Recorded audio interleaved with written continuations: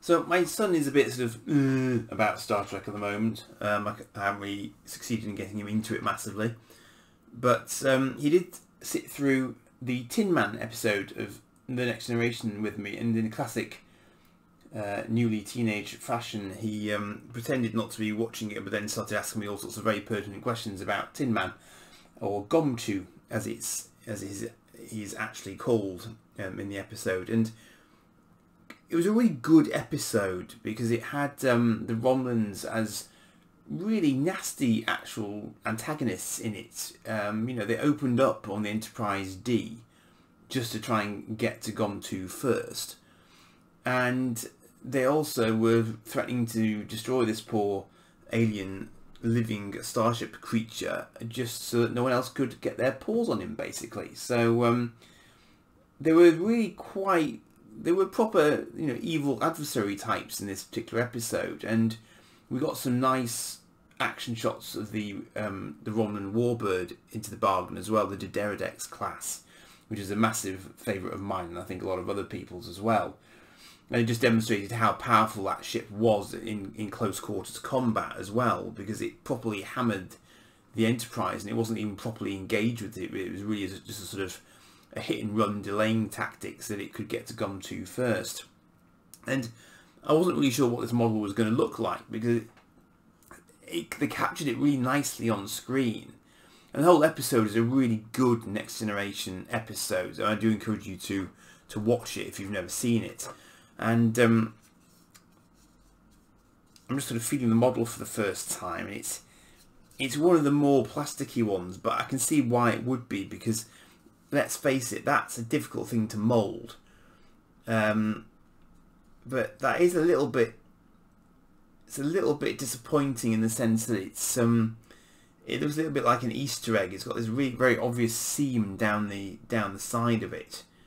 Yeah, I'm not sure how else you could have done it, if I'm perfectly honest. Maybe you could have put some sort of end cap on the end there to hold the two halves together, but I really got it to see if my son was interested in it at all. I mean, the coloration is good. There's a bit of a sort of the skin pattern is on there. I just think it feels a little bit like a sort of random novelty paperweight, unfortunately. It's not really their fault, because it's a living starship, which was quite unusual as a concept for Star Trek, I think, at the time. I'm trying to think if there were any other similar examples at the time, and I can't really think that there were many. I mean, Species 8472 had bioships, but that came a lot later, of course. So, you know, Gomtuu had the steel on them there.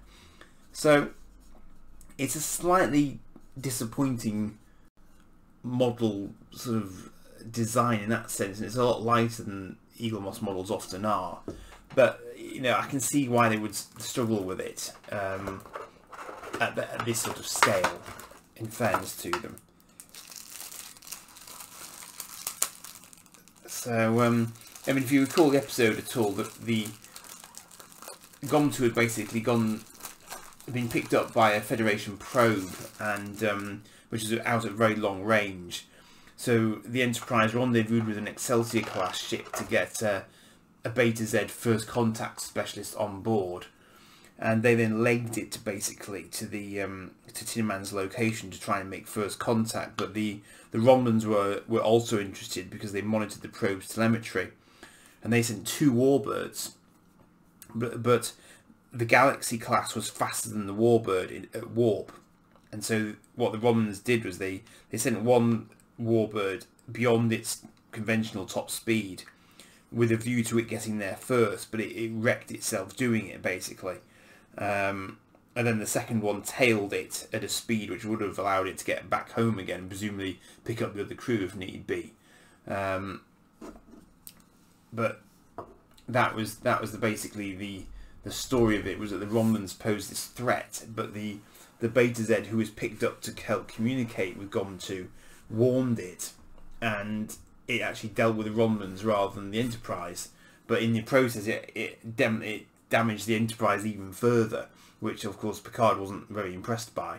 But that was the basic storyline, and it was quite a sort of a novel ending, as you know, it was left very unresolved actually, so we never actually know what ended up happening to Gomtuu and the Beta Z chap. So quite an interesting one, but a really solid Next Generation episode, and that's why I thought my lad might have liked it. I think he did quietly, but you know, teenager.